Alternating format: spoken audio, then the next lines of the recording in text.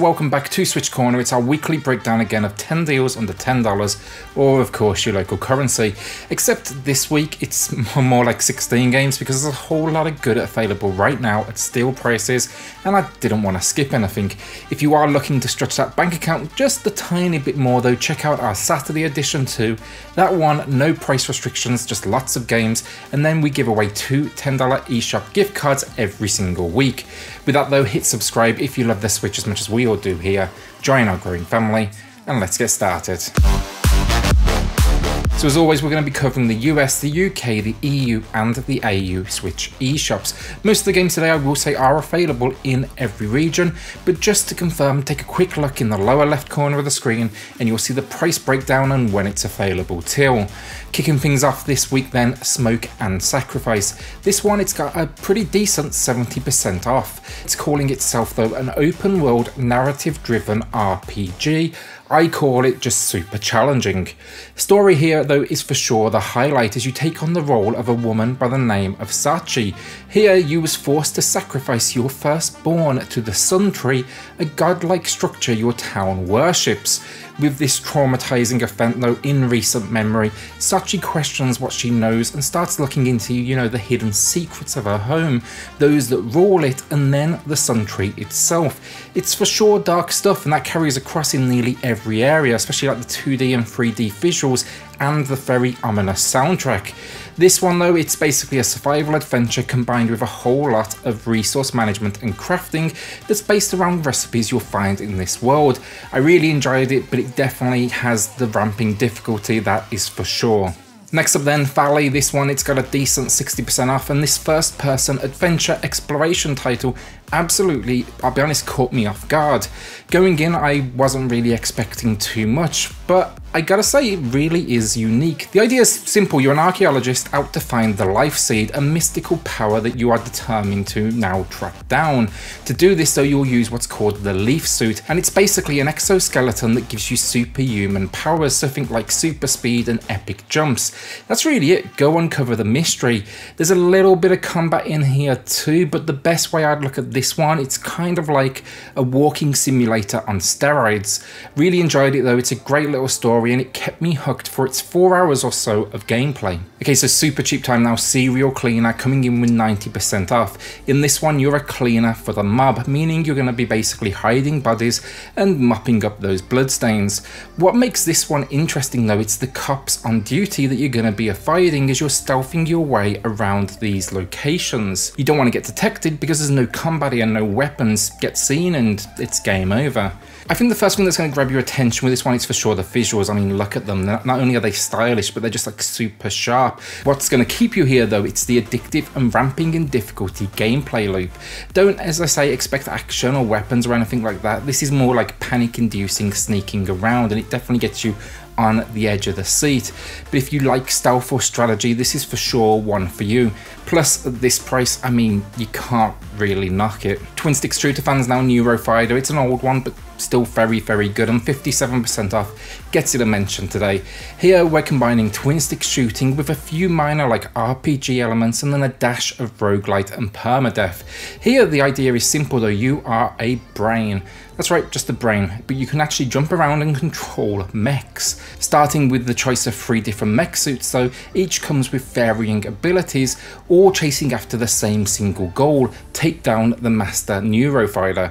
What may sound simple enough though rarely is, and that's very much the case here. With that though, a nice pixel art style, a decent chiptune soundtrack, solid control mechanics, a nicely ramping difficulty curve, and then my favourite piece, the ability to play with up to 4 players local co-op. Absolutely worth a look. So Game Boy fans, if you're anything like me and miss the glorious, black and green screen we grew up with, Doggerai may just be worth a look. This one, the title basically tells you it all. You're a dog that's also a samurai. What I would have loved to have seen this story here develop more. I mean, who doesn't want more story about a dog samurai that goes by the name of Bones and works for the special forces? It very much achieves what it's out to, and that is to deliver on a retro style platformer adventure.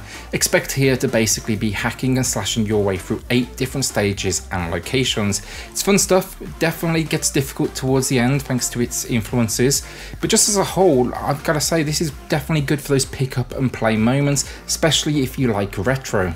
So my pickup of the week then, it's When Ski Lifts Go Wrong. I can't recommend it, never played it, so if you want to come along for the ride with me, no, it could be great, it could be awful, but from what I've read on this one, it's entertaining stuff as you work your way through what is basically a physics-based engineering puzzle experience.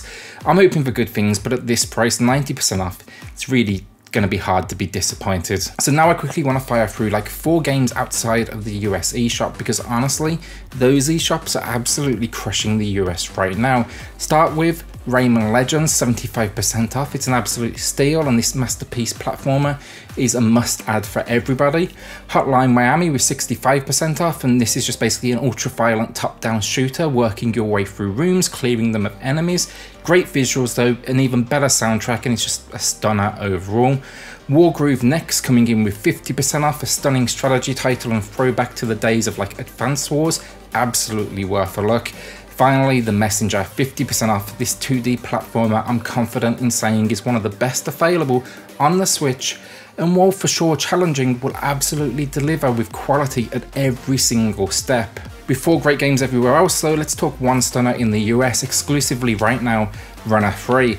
This one, it's combining auto runner elements with a whole lot of rhythm based goodness. Been a big fan of the series ever since the days of like Bit Trip Runner, and here it continues this series pedigree. There's very little to say on this one, basically time your actions to the rhythm of the music that's playing in the background. Starting easy enough obviously, before you know it you'll be faced with some serious challenge and frustration. If you like the idea of overcoming challenge though, this one leads to huge reward.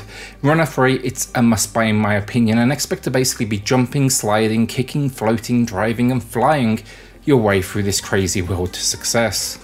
Alright, so Death Squared next, and pure genius, 75% off right now. I would seriously look into this one, especially if you're out there for like a co-op or even local 4-player experience. With a small amount of story that has a good sense of humour though, the concept here is basically simple. Navigate your way to an exit in a world made of squares where literally everything wants to kill you, and yeah, it's basically entertaining stuff. Not much else to it really, honestly, just buy it. Even single player here, it's great. You just need to control 2 robots at the same time by using the left and right joystick. It's going to require a little bit more on the side of brain power if you're going this one solo as well. So Snake Pass is one I've never actually spoken about on the channel, and it's about time I give this one its credit. This 3D platformer, it was pretty early on in the Switch's life cycle, but this is for fans of traditional 3D platformers, in style at least, but it's bringing a control scheme unlike any other as you like slither and wrap your way around this world to progress to that next location. It's for sure a puzzle platformer, but it just captured me instantly with its like N64 charm thanks to that visual audio design.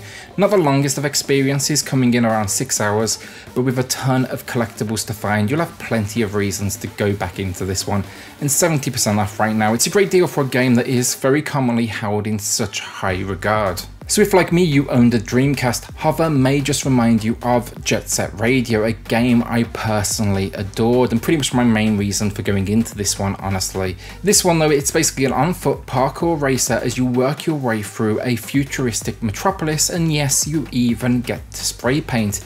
Get through the, I'll be honest, like terrible tutorial missions at the very beginning though, and you'll find yourself in this really cool wide open hub, and it's the first of many. It's definitely rough around the edges this one, but when it works, it really works, and I gotta say it's one I always end up going back to. Maybe that's because of my love personally for Jet Set Radio with this one, but running, jumping, grinding and wall running my way through this world was an absolute pleasure, as long as you're willing to make, you know, a few compromises on the performance front along the way. With 60% off though, I think it's the best price this one has ever been, so I wanted to give it a quick mention. So my penultimate game for the week then, The Flame in the Flood. This is one I personally adored. Here basically you're getting a survival adventure as you find yourself in a post-apocalyptic like world, and it's just you, your dog and a raft against the elements. Expect resource management, exploration, defending yourself from wild animals, scavenging for items, hunting, sailing, managing upgrades, meeting locals.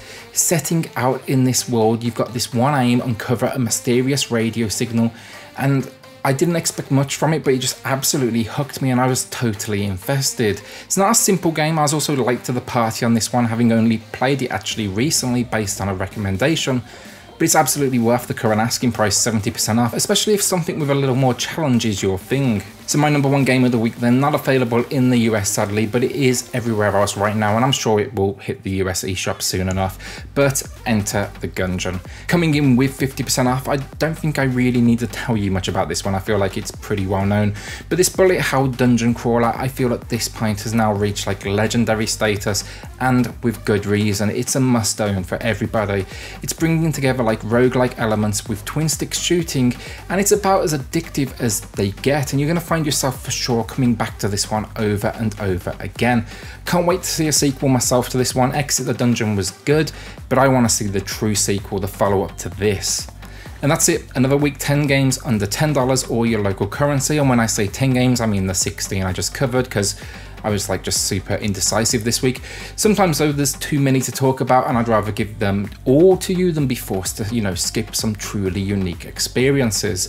With that though, if you're new here, hit that subscribe button if you love the Switch as much as we all do here, and I'll see you all on the next video. Thanks everyone.